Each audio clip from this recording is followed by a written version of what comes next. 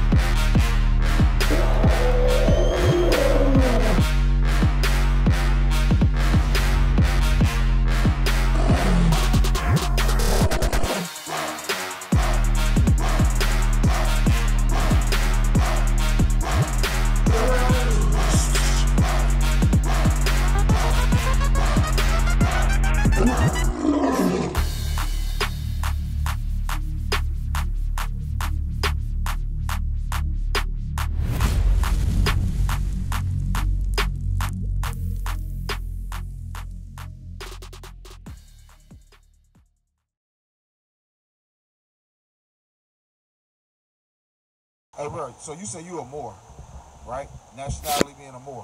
What would you say your nationality is? Yeah. Rastafarian. What would you say your nationality is? Black. Now, hey, bro, I want to show you something. Don't y'all all look alike, right? Would y'all say that y'all brothers?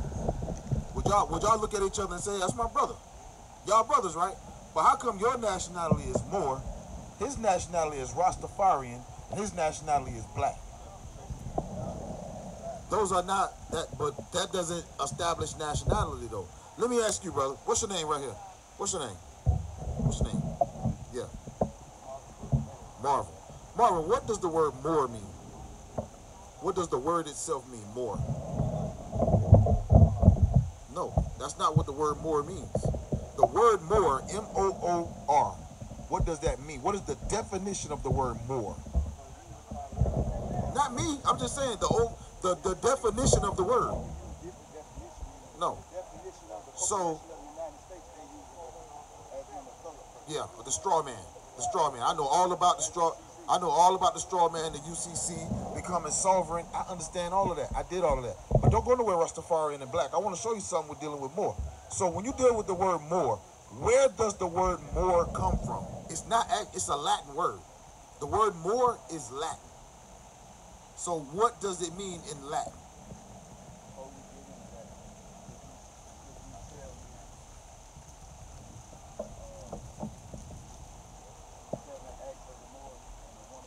That doesn't explain what a Moor is.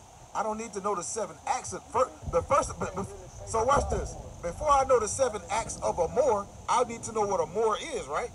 Like why would I even want to be a Moor or know what the Moors deal with if I don't know what a Moor is? So when you look up the definition of Moor, Moor is a Latin word. It means black. That's all it means. Because you said you trace your nationality back. Let me ask you this. Who ruled the Byzantine Empire? Do you know? Who ruled the Byzantine Empire? They were Christian Moors. They were Christian blacks. Moor is a Latin word. It only means black. So when you say you're a Moor, ain't no difference than this brother right here saying that I'm black. That's why that's why he say that. Because if in the Latin term, if you spoke Latin to say that you were black, you would say that you're Moor. Right. That's all it means. The word Moor is the Latin definition for black. That's all it means. Now, when you say you're Rastafarian, black is a color. So what color is yours? Let me ask you this, brother, right here. What's the main color of his shirt? What's the main color of his shirt? What's the main? What color is my boots? But he said black ain't a color. What color is his shirt? It's black. So he say he's black. Now, I don't want to call you Rastafarian and Moor. You say your name is Marv. What's your name? Huh? Harry. Harry, my boots are black. Is he black? Look at him. Is he black? No, he's brown. brown. His skin is brown. He's brown. So there's a difference. Black is a color. It's the color of my boots. It's the color of my pants. It's the color of his shirt. Black in Latin is Moor. Technically, you're saying the same thing. You're saying, I'm a Moor. You're saying you're black. He's saying, I'm black. He's saying he's a Moor. These are not nationalities. Your nationality is where your bloodline traces to. What is the blood? Where does that go to? The blood in your body, where did it come from? I know all about Ruth, the Moabites. I know exactly where you're going. You know why? Because I was involved in those same studies. That's why I asked you about the UCC and being sovereign, because Moors think they're sovereign. But you can go out here right now, and get pulled over by the police without a driver's license, and they're going to write you a ticket. You know why? Because you're not sovereign. At the end of the day, I'm gonna let you ask me something when you give me the definition of the word Moor.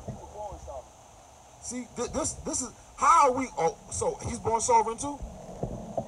Are you born? He's born. Hold on. Let's somebody give me the definition of the word sovereign. Give me the word. See, Moors like to use these big old words. They don't know what the hell they talking about.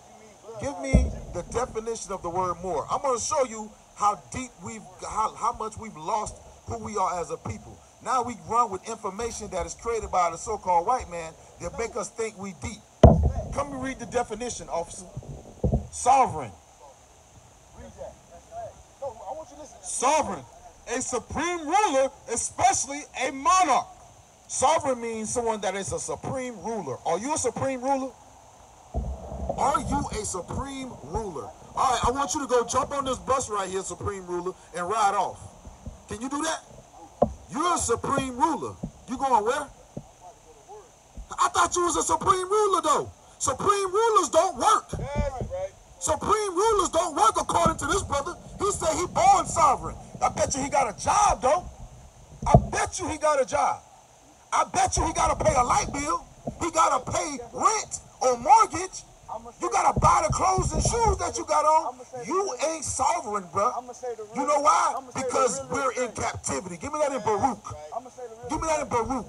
What we fail to realize is that the Israelites who call themselves Moors today, that's not your nationality.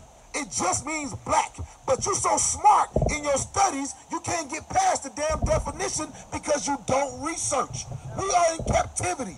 The people that ruled the Byzantine Empire who called themselves Moors, they were Christian Moors. They were Israelite Moors. They were Muslim Moors. They all understood that their true nationality was to be an Israelite. Read what you got. The book of Baruch, chapter 3, verse 8. Behold, we are yet this day in our captivity. That's why you got to go to work. You ain't sovereign because you in captivity. You got to go to work so you can pay a damn bill. How are you a supreme ruler? You see that? He want to talk to you now because he can't make no sense of the bull crap that he claimed that he is. You are not a Moor. That is not a Moor. These are the Christians right here. You see these brothers right here in these purple shirts that are following Christ, that are keeping his commandments? We are the true Christians. Acts chapter 11, verse 26. Watch this right here. And when he had found him, he brought him unto Antioch. And it came to pass that a whole year they assembled themselves with the church and taught much people. And the disciples were called Christians first in Antioch. We are the disciples of God. You understand that, brother? Brother that called himself black. You say you black. Look at this sign right here. Come look at this. Can you read? I'm sure you can read, right?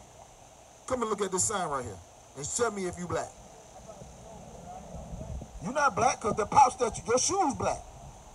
Your shoes black, so how you black? The problem with our people is that we so bugged out. Hey, brother, you see how he want to talk to you now? He done got cut so bad, he want to talk to somebody to explain his point. Let me explain to you what it is, because you know, I can't talk to that brother right there, because he know too damn much. And he using the Bible, and he got a microphone. So I'm going to explain it to you. You as a Christian, hey, you a Moor. You a Moor, brother. You ain't no Moor. You not a Moor. What are you saying? Allah teach you? What is Allah? Arm, leg, arm, head? Who is Allah? Who is Allah? Who? Okay, all right, I'm gonna let you talk because you got the knowledge. Let me hear what you got to say. My prophet, you want the mic? My prophet knows what you are living. You want the mic? He teach me what's good for you. That's good for you. Who taught Noble Jew Ali? Who taught Noble Jew Ali? I bet you can't. I bet you $100 you can't answer that question. Who taught Noble Drew Ali? I know you don't, because you don't. Hey, you know what I love? You know what I love about brothers like you that have studied that way of life is that I've done it too for 20 years, and I know you can't answer that. The man that taught Noble Drew Ali was Wallace Fard Muhammad. He also taught Elijah Muhammad, and he also taught Noble Drew Ali. He also taught Prince Hall. Wallace Fard Muhammad taught all of you black men that dumb doctrine that you're running with, talking about I'm sovereign. How you sovereign and you about to go get on a bus? What the hell? You sovereign, but you about to go jump on a bus. You so sovereign, won't you create the bus? A matter of fact, won't you get on the bus and just drive off? Because you sovereign. You're a supreme ruler. What the hell is a supreme ruler doing walking around Columbia, South Carolina? A supreme ruler is walking in Columbia, South Carolina. You look like a supreme ruler, all right. You are a supreme ruler. Now, the Israelites ain't supreme in nothing today because we broke the commandments of God. Read that in Baruch again.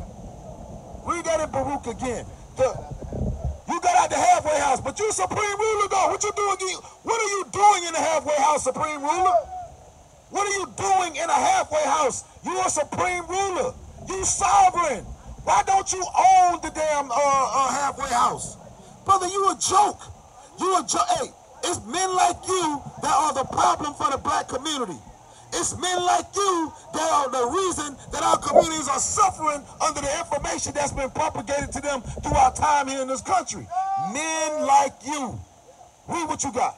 Baruch chapter 3, verse 8. Behold, we are yet this day in our captivity. We are yet this day in captivity. That's why Supreme Ruler Moor is walking the streets. Because we're in captivity.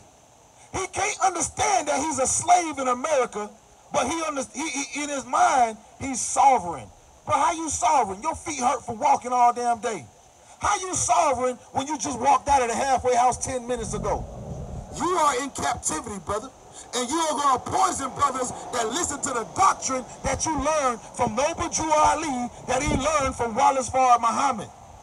What y'all brothers got to realize is that we are slaves today. What? The Israelites here in America, or the black, Hispanic, and Native American man that's here in America today, we are the slaves that the Bible spoke of that will come into captivity. Shalom, Israel. This is Bishop Nathaniel. I want you to know that you can view all our Sabbath classes live on IUIC TV. That's right, I said on IUIC TV. Download the app today. Shalom.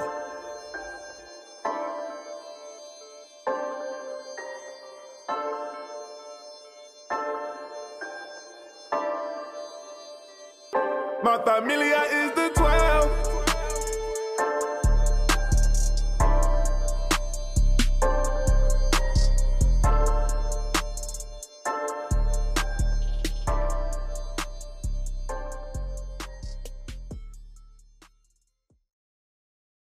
Give me Deuteronomy chapter 28, verse 68. It is a shame for black men to have taken on the information that they've taken on and they run with. And you know what? It's brothers like that standing on the corner. They would rather hear that than the words of God. Oh, he on the phone with his other supreme God right now. He on the phone with Allah. He telling them to come and surround us. Bro, you a joke. We ain't worried about nobody surrounding us. You know why? Because we got the angels of the Most High God surrounding us. That's right. There's nothing you can do to us. Because the angels of the Most High God, they are right here with us. It ain't nothing you can do. Read what you got. Deuteronomy chapter 28, verse 68. And the Lord shall bring thee into Egypt again. You see that? Hey, bro with the dreads. You know why he talking to you? You know why he talking to you? Because he can fool you. He can trick you with the information coming out of his vile mouth. He can confuse you with the information coming out of his vile mouth. But he can't fool these men up here that actually study the Bible. He can't fool these men that actually know what's going on in society right now. So he'd rather deal with those that are of a base knowledge. That's why he's dealing with you. Because the people that are in captivity today are the same people that came into captivity during 1619, 1492. Some of them came here and they understood. Yeah, they might have called themselves Moors, but they understood that they were Israelites. Read that again. and the Lord shall bring you into Egypt again with ship. If the brother really understood his history about being Moors, he would know that the men that ruled the Byzantine Empire, they called themselves Moors. They were conquered by your known enemy today, the so-called white man. Right. They were conquered in the during the Byzantine Empire, during the Roman Empire, where they ruled for over 1,000 years, and right. they came into captivity because they trusted their enemy. Right. Now their enemy tell them, hey, you know, you're really a Moor, and you're sovereign. Well, why the hell you at the bus stop then? Bring If it you're up. so sovereign. If you're a supreme ruler, why the hell you standing out here at the bus stop with the rest of these brothers that's waiting on the bus? That's right. Because you in captivity, bro. That's why, because you in captivity. I can't hear you. Well, you might not get on the bus, but you still standing out here. A supreme ruler, you should be conquering nations, bro.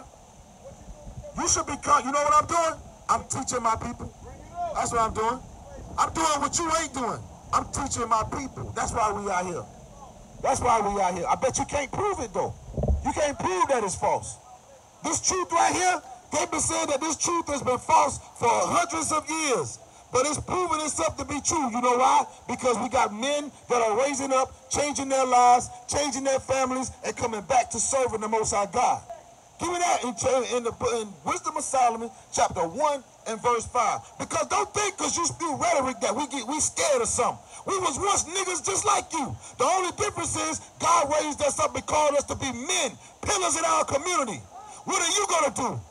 When are you going to decide to get your black behind off the corner, pull your pants up, and be a man for your country? Right. Be a man for your people. Right. When are you going to do that? Right. Read.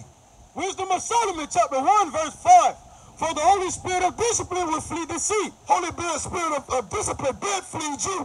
You think you were more. The Spirit ain't no spirit dealing with you. Read on. And remove from thoughts that are without understanding, and will not abide when unrighteousness come in. For wisdom is a loving spirit, and will not acquit a blasphemer of his words. For God is a witness of his ways, and a true beholder of his heart, and a hearer of his tongue. Hey, how you doing, brother? How you doing, brother? Let me ask you this. What's your nationality? You see that? Hey, listen, let me ask you something. You see these brothers over here, they your brothers, right? Now, I can agree with that to an extent. I can agree with that to an extent. But technically, yeah, Wisdom of Solomon following 1. Look at this right here. He said, don't listen to them. Don't believe them. I got a question. Did this happen to your people?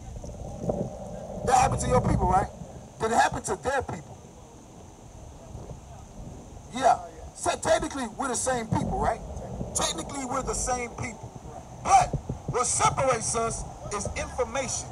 Right. Information separates us. Some of us are able to take information and elevate to a higher level. Some of us, we don't want no information.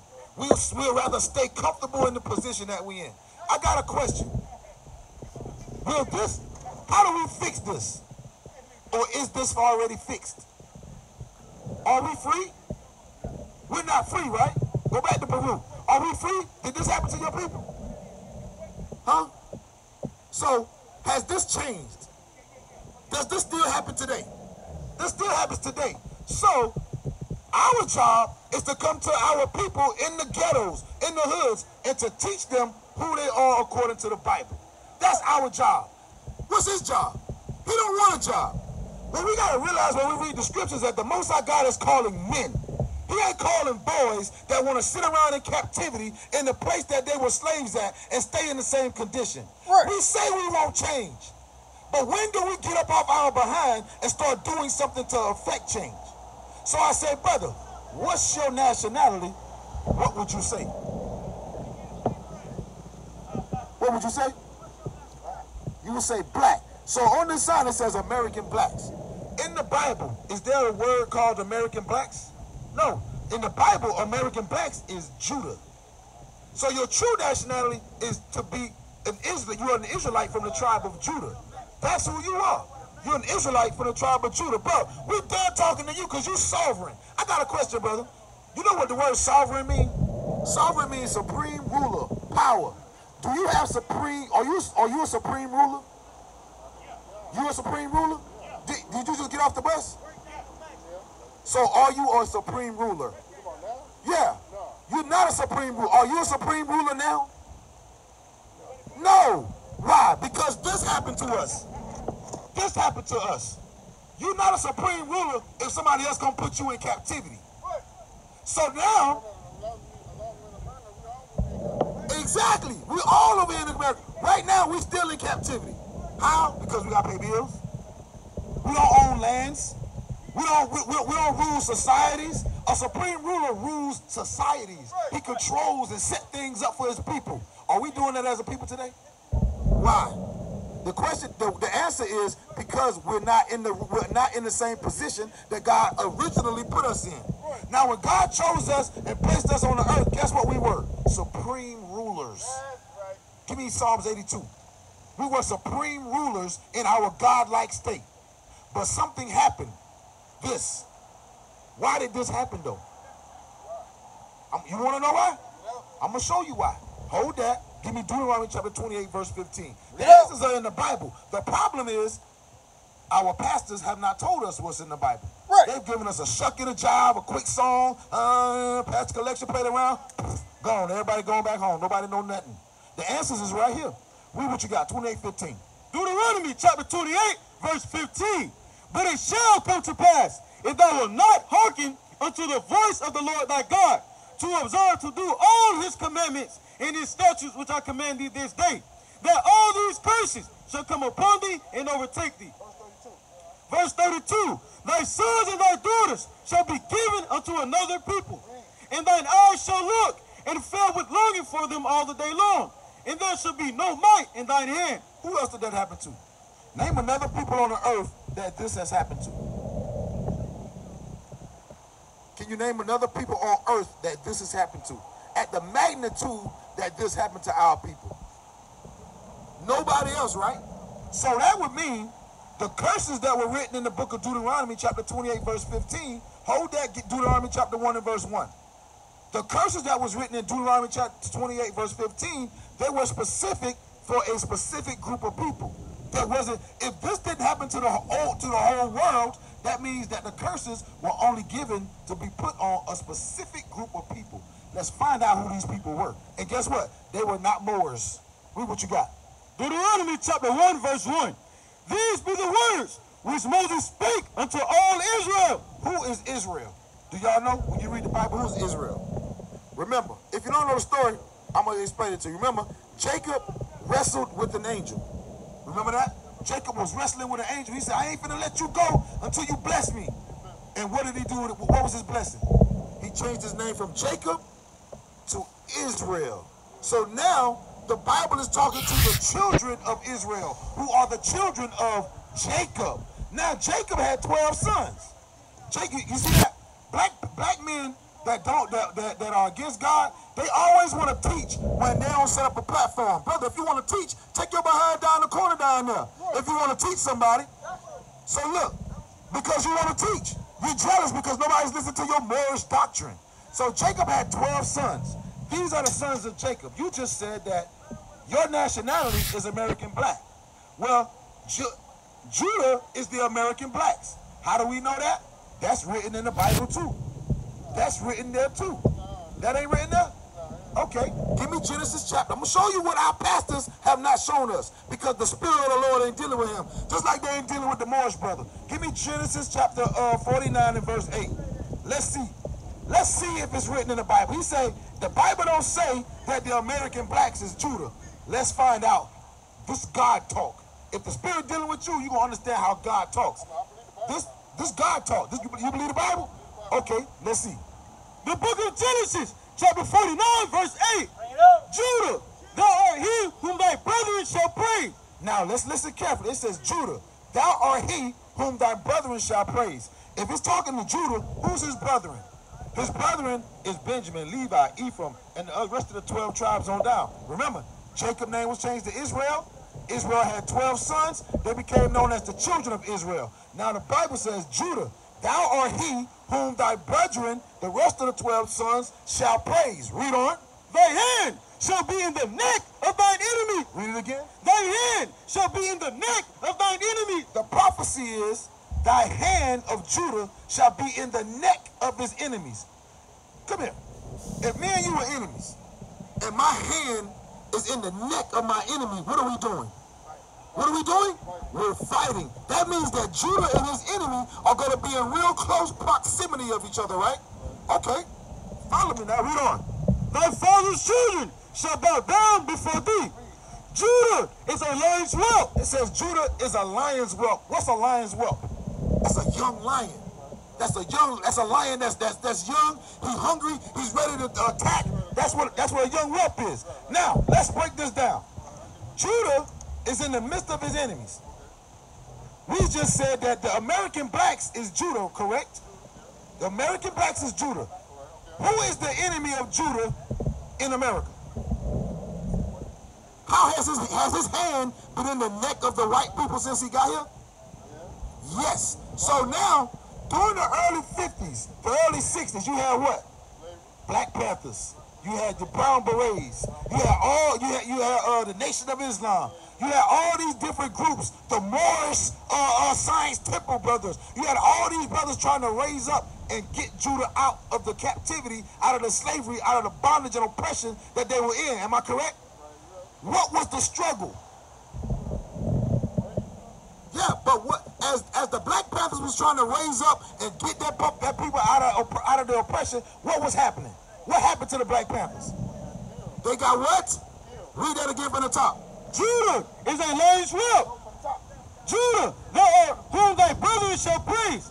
Thy hand shall be in the neck of thine enemy. Judah's hand was in the neck of his enemies since he came here on slave ships. Since this happened, when our people was brought from the west coast of Africa and brought to the Americas, our hands began our hands being in the neck of our enemies. When they brought us to plantations, what happened, brother? When we was on slave plantations, what was natural for a slave to do?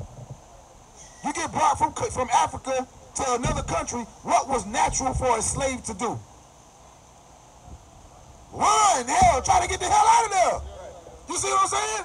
So from the time we left west coast of Africa and came into America, our hand has been in the neck of our enemy. That's God talk. It's a prophecy. It's telling you what's going to happen in the future terms without saying, Judah, you are the American blacks, and you're going to be fighting with the white man over in America. This is how God is explaining the prophecy. The prophecy is being explained to us in a different term. So read it from the top again.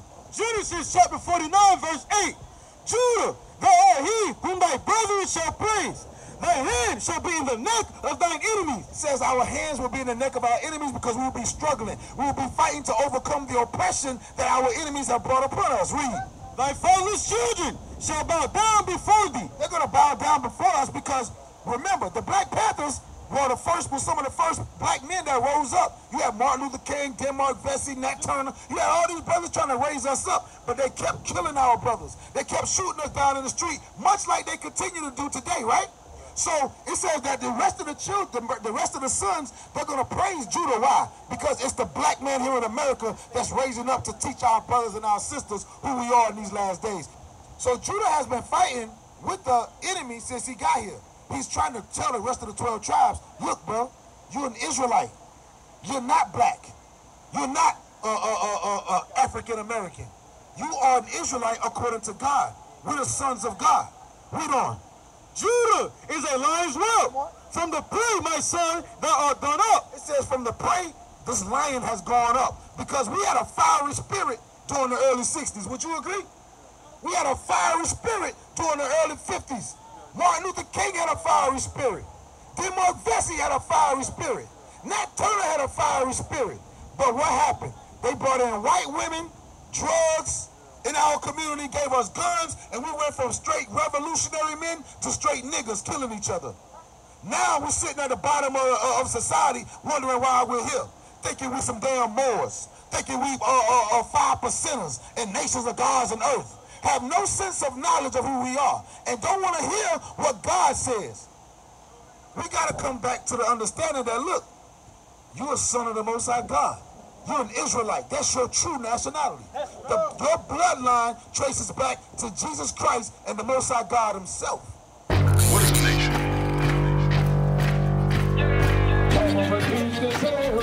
Someone used to say, nation is men leading by example.